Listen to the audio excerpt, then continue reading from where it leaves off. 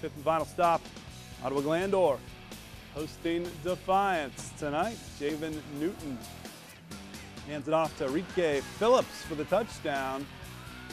The Defiance takes the early lead in the rivalry contest. Extra point no good, so 6-0. Titans looking to respond with Jacob Bolabaugh.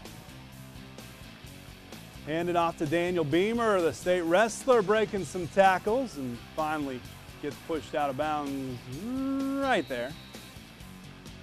Titans handed it off to the wide receiver, Richie Knowlton, around the sideline. He gets in for the touchdown. That ties it at 6 apiece. Extra point attempt coming to give OG the lead. Jackson Meter, though, gets in there for a nice block for Defiance. We stay tied just momentarily. OG gets the win tonight. Final score here, 48-12. Up next, Scott Nurse.